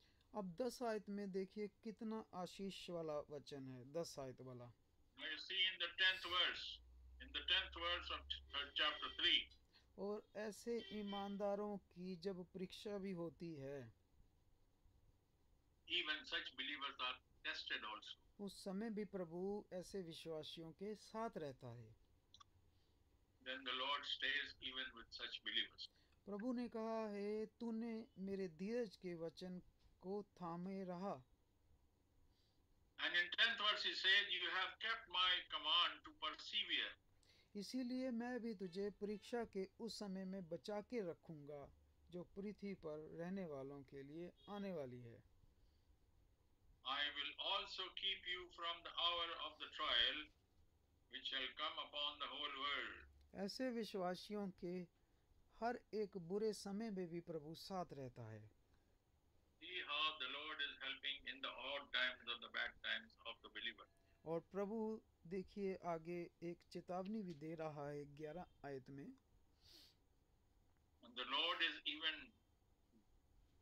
कि इस ईमान को giving a warning in the 11th verse. इस ईमान को, इस सच्चे विश्वास को, कलाम को हम पकड़े रहें बस। So that we should hold on to our truth. Hold on to this word. प्रभु कहता है कोई भी चीज, कोई भी हालात हमारे से ये सच्चा विश्वास कलाम छीन न ले। कोई भी हालात, No circumstances should take away those things which we are holding good. क्योंकि प्रभु जल्द आने वाला है। आमीन। So the Lord is coming quickly. और जो भी इन हालातों से जय पाएगा, and the one who will be victorious, who will overcome, जय कब होती है? जब युद्ध होता है। when do we have the victory? When there is a war, इसका then there is something to fight. इसका मतलब हम लोग पिकनिक में नहीं है, हम लोग युद्ध में हैं। That means we are not having a good time like a picnic. और We are in the situation of a war. हमारा दुश्मन हड्ड और मांस वाला नहीं है। Our enemy is not of flesh and blood. वो भी आत्मा है। That is also a kind of spirit. और जो भी शैतान से जय पाएगा, वो ही प्रभु के साथ बैठेगा, मुकुट पाएगा। The one who will overcome over the activities of the devil, only him will be rewarded and given the crown of life. और प्रभु उसे एक नाम देगा जो उस वक्त ही प्रकट होगा। And the Lord will give him a name which will be revealed and released only at that moment. और वहाँ पर हमारे ये दुनियावी नाम नहीं होंगे। We will not have our worldly names in that place. और अब हम पहुँच गए हैं अपने खुद के युग में, खुद के इस आखिरी युग में। Now we have reached in the last church age which belongs in which we live. जबकि ये सब के पीछे के सारे संदेश हमारे लिए हैं। Whereas we know all these connecting messages from first church age also apply to us. और ये सातवां वाला तो है ही हमारा है। And the seven churches, of course, definitely applies on us. और हम देखें कि हमारे में क्या कमियां प्रभु ने पाई हैं। And we should see what are the discrepancies, what are the mistakes the Lord finds in us. प्रभु कमियां क्यों बता रहा है? Why the Lord is telling that we have mistakes? क्योंकि हम इस गलतियों को बार बार ना दोहराएं। So that we should not purposely, deliberately repeat these mistakes again. क्या प्रभु अकेला आमीन या हालेलुया ये सुन के अकेला इस बात से खुश हो जाता है? Is the Lord just made happy if we say praise the Lord and hallelujah? Is that enough? पहला शमूएल 15 की जब हम पढ़ते हैं पूरा अध्याय, When we read in 1 Samuel chapter 15, और उसका 21, 20, 21, 22 वाला अध्याय जब पढ़ते हैं, when we say 20, 21 and 22 chapters of 1 Samuel, वहाँ पर शमूएल ने कहा कि परमेश्वर कुर्बानियों से खुश नहीं होता। there Samuel says the Lord is not just pleased with those sacrifices. परमेश्वर अपने वचन के माने जाने से खुश होता है। The Lord is always pleased when we obey His word. अगर हमने अपने में सुधार नहीं लाना तो ये हालेलुया जितना मर्जी बोलते रहें, हम आमीन जितना मर्जी बोलते रहें, If we are not going to bring in a correction in ourselves, then by saying praise the Lord and hallelujah has no meaning. It is not going to bring anything good. वो तो ये है फिर जैसे मुंह पे हमने permanent ये शब्द चढ़ाए हुए हैं, बस बोलने ही बोलने हर बात पे। It is something like that. We have permanently recited these words again and again, but they have no meaning and they don't please God. प्रभु इससे कोई फर्क नहीं पड़ता, प्रभु नहीं खुश होता इस बात से। Lord is not pleased by this kind of saying. जिस दिन हम प्रभु के वचन के मुताबिक ठीक हो जाते हैं, प्रभु उस दिन खुश होता है। When we stand correct with the word of God, then the Lord is pleased. और प्रभु जानता होता है कि हमने वचन पर चलना चुलना नहीं है, बस वैसे ही छलांगे ज़्यादा लगाने वाले लोग हैं, वो प्रभु पकड़ लेता है। Now such people whom the Lord knows that these people are not serious, they will do some jumps, they will just shouting and jumping people, but they have got nothing in their faith. The Lord knows them very well. शोर मचाने से अच्छा है कि प्रभु के साथ हम sincere होकर और वचन पर चले ईमानदार होकर, वो ज़्यादा बेहतर है। It is better not to make noise and remain sincere in the word of God with the Lord. प्रभु ने भाई ब्रानम को ये कहा था The Lord said to Brother Branham कि दूसरा दान तेरे जीवन में तब काम करना शुरू करेगा that the second virtue will work in your life जब तू मेरे साथ सिंसियर होकर चलेगा तो दूसरा गिफ्ट भी तेरे जीवन में काम करना शुरू कर देगा. The second virtue which I have given you will start working and manifesting in your life when you will become sincere and walk with me. क्योंकि प्रभु ठट्ठे मजाकों में उड़ाया नहीं जाता. Because the Lord cannot be mocked. संसार का कायनात का सबसे सीरियस विषय जो है वो प्रभु परमेश्वर है. The most serious matter, the most serious subject to talk about is God himself. इसीलिए प्रभु ऐसे लोगों को भी ढूंढता है जो उसके साथ सिंसियर हों. That's why the Lord is looking for such people who remain sincere to him. इसीलिए प्रभु शोर मचाना ये नहीं पसंद करता जितना ये पसंद करता है कि कोई इंसान सिंसियर होकर उसके कलाम में चल रहा है. That's why the Lord does not only look for the people who make big noise and big sounds. No, but he looks for the people who walk behind him, who follow him sincerely. क्योंकि हमारे युग के लोग ना ठंडे हैं ना गर्म हैं. Because the people of our age are neither hot nor cold. ये प्रभु टेम्परेचर की बात नहीं कर रहा. This is not the hot and cold in terms of temperature. ये प्रभु हमारे ज़माने के उन विश्वासियों की बात कर रहा है जो ना तो पूरी तरह ईमानदार है ना पूरी तरह अनविश्वासी हैं. Now, but here, the Lord is talking about such people, those believers, they are neither fully sincere nor fully unbeliever. ना तो यानी पूरी तरह वचन पर चल रहे हैं ना पूरी तरह वचन को ठुकरा रहे हैं. Neither they are rejecting the word nor they are walking alongside the word of God fully. जिस तरह आपको एक 10 टेस्ट दिए जाते हैं पास होने के लिए. When we are offered certain tests to pass, और मान लीजिए हमने 5 सही कर दिए 5 गलत कर दिए. and suppose we done the 5 right and 5 wrong, यहाँ पर प्रभु कहता है कि ना तो हम विश्वासी हैं अच्छे ना ही पूरी तरह अनविश्वासी हैं.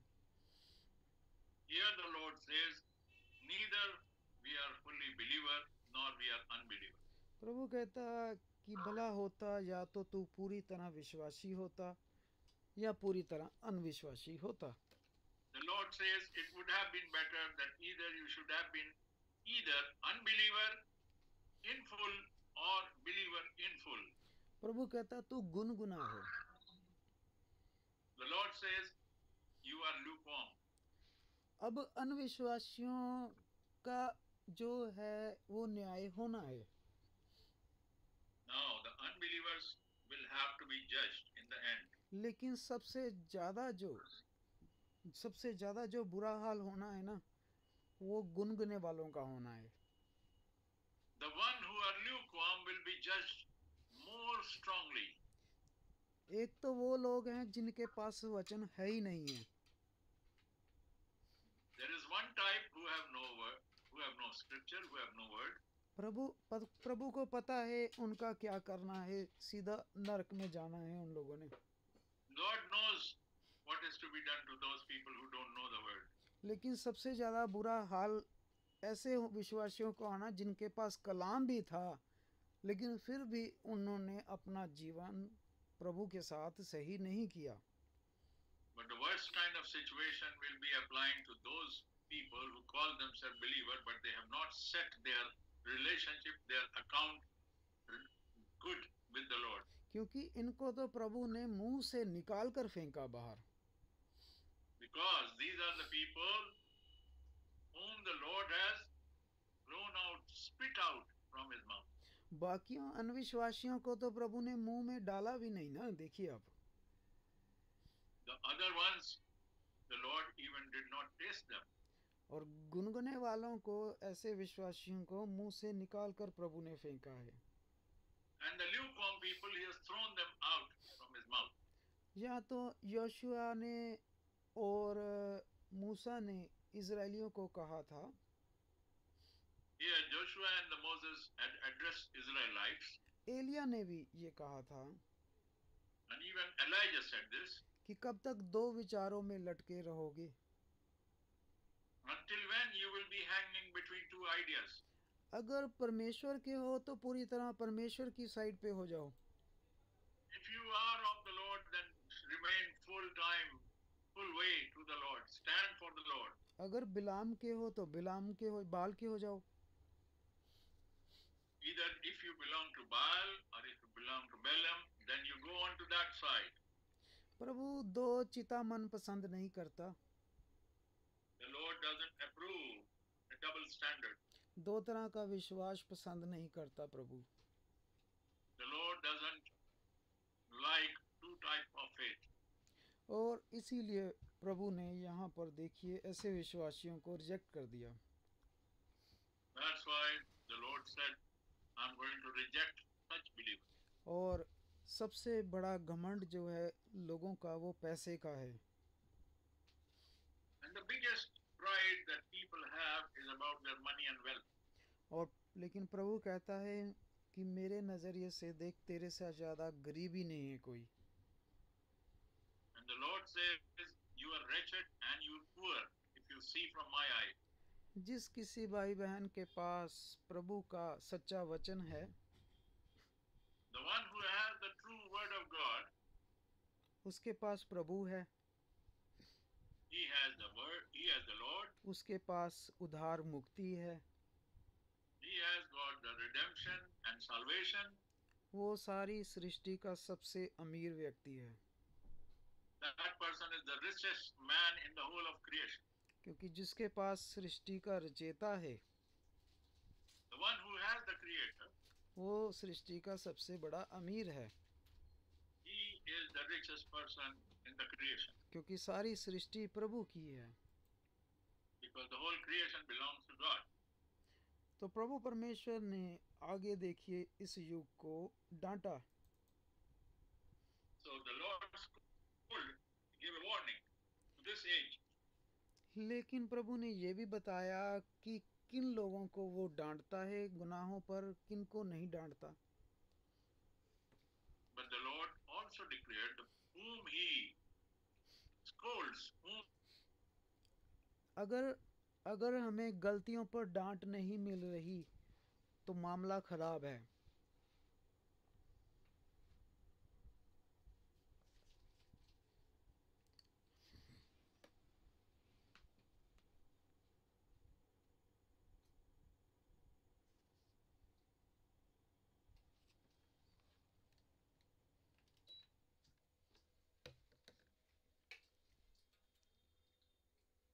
Brother, are you there?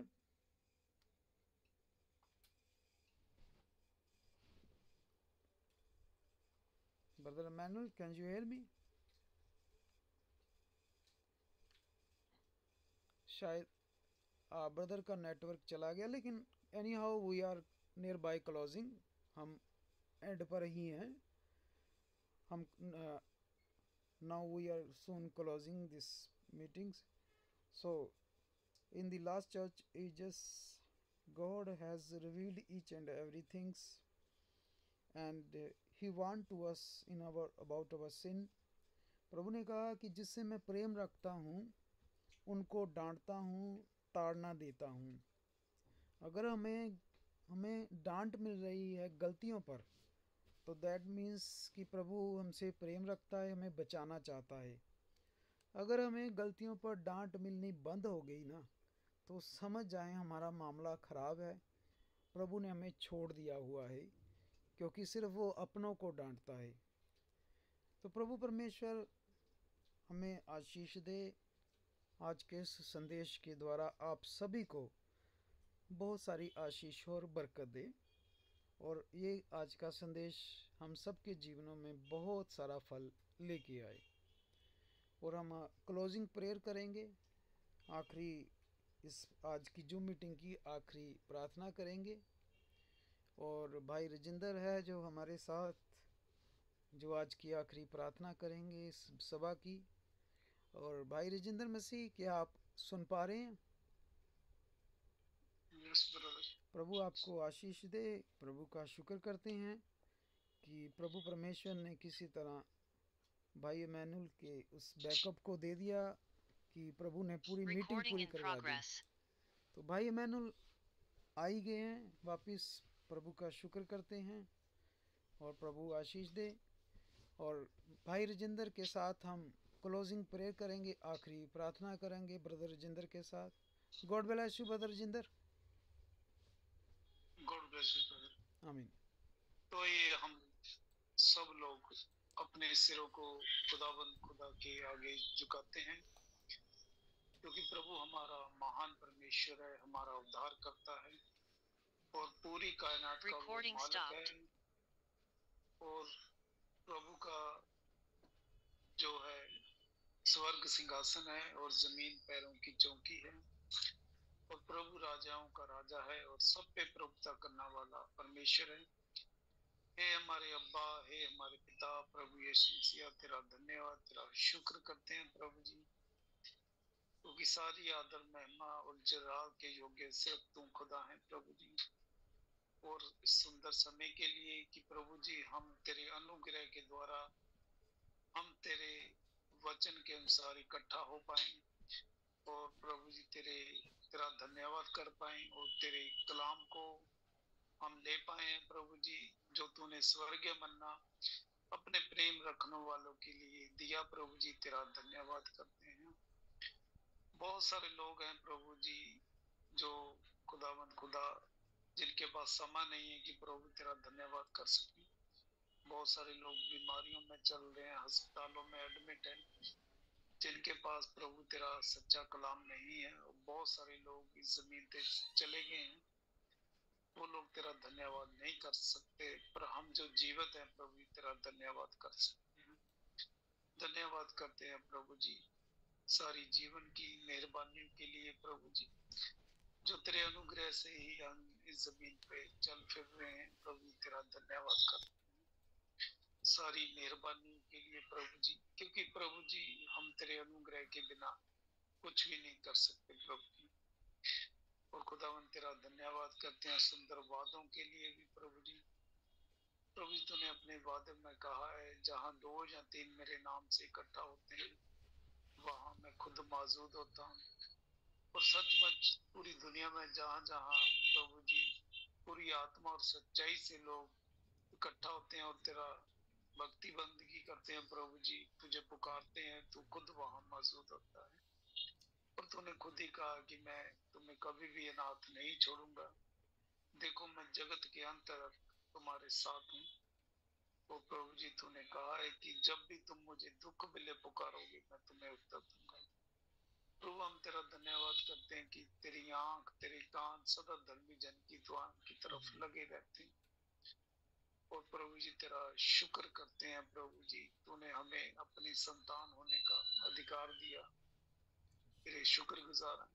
और खुदावन तू अपने लोगों को कभी भी पूंछ नहीं बल्कि सिर ठहराने वाला परमेश्वर है। और तूने अपने वचन में कहा है कि ईमानदार के लिए सब कुछ हो सकता है।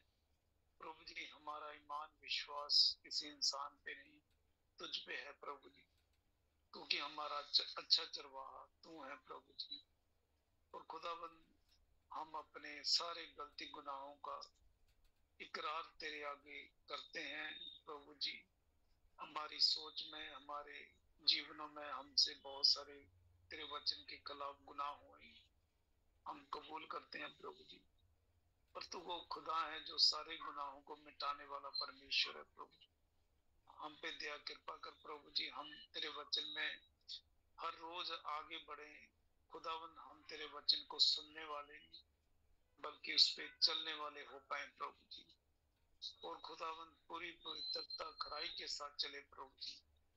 और खुदावन होने दे कि हम खुदावन चलती फिरती हुई एक पत्री बन पाए और जमीन का वो नमक बने कि हम दूसरों को स्वाद देने वाले हो सके प्रभु। और खुदाबंद जो भी हमारे जीवनों में कमी घटी पाई जाती है तुम्हारे से बेहतर जानता है प्रभु जी। दया कर खुदाबंद चंगा करने के लिए अपना हाथ बढ़ा प्रभु जी। क्योंकि हम प्रभु जी तेरे अनुग्रह के वसीले से ही बच सकते हैं प्रभु जी। त्यारी आत्मा दे प्रभु जी, हम सदा तेरे वचन में सरगर्म पाए जाएं प्रभु जी, और सदा तेरे सच पे स्टैंड रखें, मिलावटों से दूर रहें प्रभु जी। अगर हमारे हृदय में प्रभु जी पत्थर का दिल पाया जाता है, हमारे हृदय में मांस रूपी हृदय दे, हमारे अंदर शुद्ध मन उत्पन्न कर प्रभु जी, कि हम सदा शुद्ध मन से तेरे साथ चलने वाले हो पाए प्रभु। दया कृपा कर, सभी भाई बहनों पे अनुग्रह कृपा कर। किसी की भी कोई दुनियावी या आत्मिक जरूरत है प्रभु जी, तो अपने स्वर्गीय खजाने से पूरी करने वाला तू परमेश्वर है। जिसके खुदावन तू रास्ते खोल दे, उसके कोई भी खुदावन बंद नहीं कर सकता प्रभु। अपने भाई बहनों को खुदावन, सभी भाई बहनों को तू आशीष बरकत दे। अपने लोगों को खुदावन त्यारी आत्मा दे, कि जब भी हम प्रभु जी इकट्ठा हों तेरा धन्यवाद करें, और खुदावन तेरे घर के हम वारिस बन पाए प्रभु जी। दया कृपा कर, और अपने सेवकों को, ब्रदर फ्रैंक, ब्रदर मैनुअल को बहुत सी आशीष बरकत दे। जैसे बीते समय अपने कलाम के लिए इस्तेमाल किया, आने वाले समय में और ज्यादा इस्तेमाल कर, शारीरिक तंदुरुस्ती दे, ताकि बहुत सारे लोगों को प्रभु जी तेरे साथ जोड़ने वाले हो सके। और आज के लिए तेरा धन्यवाद। जैसे तेरे कलाम के लिए प्रभु जी हमने मांगा, तूने अपने सेवक के द्वारा बोला, तेरे शुक्र करते हैं प्रभु जी। अपने सेवक भाई जसविंदर को आशीष बरकत देना, और प्रभु जी इस सभा के लिए खुदावन तेरा धन्यवाद करते हैं, और सभी भाई बहनों को खुदावन बहुत आज से आशीष बरकत देना। हम फिर मिले और सदा तेरी महिमा करें प्रभु जी, अपने जीवनों में पहला स्थान तो देते हैं। और हमारा विश्वास है प्रभु जी, जो तुझसे मांगा गया खुदावन तूने हमें दे दिया है, क्योंकि हम मांगते हैं पूरे जगत के उद्धारकर्ता प्रभु यीशु मसीह के पवित्र और जलाली नाम से। आमीन आमीन Amen. Amen. God bless you, brother. God bless you, brother Rajendra Masih, and may the name of the Lord be praised. प्रभु के नाम की और बड़ाई हो, उसके नाम को आशीष मिले।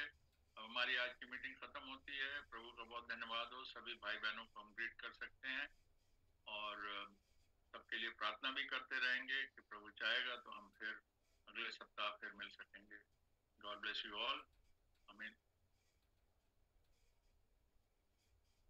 Praise the Lord, भाई Emmanuel, भाई जसविंदर, भाई are, praise the Lord, sister